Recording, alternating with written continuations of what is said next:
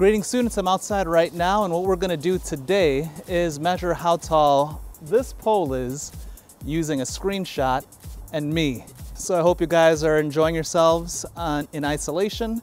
Thankfully you guys can go outside and walk and play. Just keep your social distance like I'm doing right now. There's nobody around me. We've already measured how tall a building was using proportions and shadows. We're going to do the same thing using the same idea, except we are going to use a screenshot of that pole that I showed you and a screenshot of me standing next to the pole.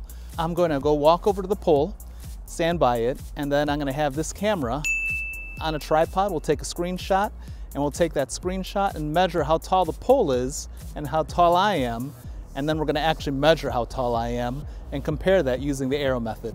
Greetings class. So what I'm going to do is I'm going to stand right here and we'll take the screenshot of me, and then we'll figure out how tall that pole is compared to my height with the screenshot and knowing how tall I am. So let's go ahead and take that screenshot right now.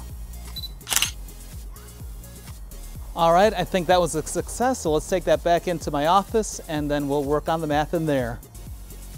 Welcome, I'm back at my computer and I took a screen capture of the video from outside, and here on the screen I'm gonna write down all the calculations, and so that way when you do the assignment you can know what to do.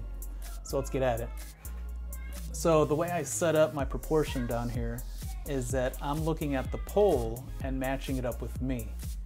Measuring that up is about 8.6 centimeters, and then when I measure myself, I'm 2.2 centimeters. So that's the ratio I'm dealing with. After that, I just actually measured myself with a meter stick, and I am about 173 centimeters. So I'm going to put that underneath the section of me, which is 2.2. So the big question is, how do you turn a 2.2 into a 173?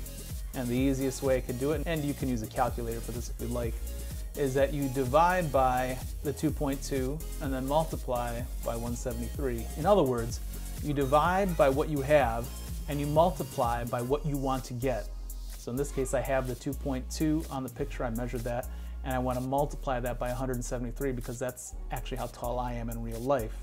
So now to figure out the pole's height in real life, I do the exact same thing. I divide 8.6 by 2.2, and then I multiply it by 173, and after I do that, my answer is 676.3 centimeters.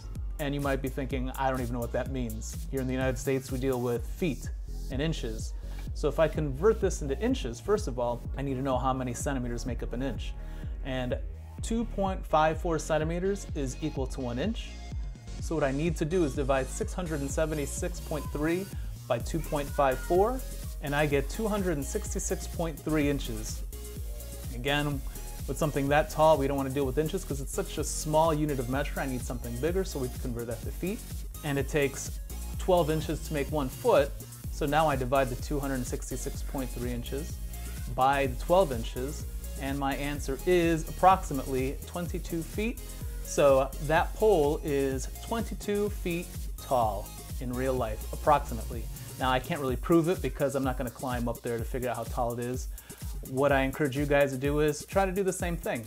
Go outside, take a picture of you standing next to something, and then just measure how tall that thing is that you want to measure, and then use this method here that we just did to figure out how tall it is in real life. You can do that with buildings, you can do that with cars, you can do that with things that are even smaller than you if you want to. Let's take it back outside and finish it up out there. I hope you enjoyed this video. I hope you enjoyed the class. If you want to see any more videos, I'll have some over on the side over there. You can link on some of the info cards up on top that I had earlier. Have a great day and keep on mathing. You done?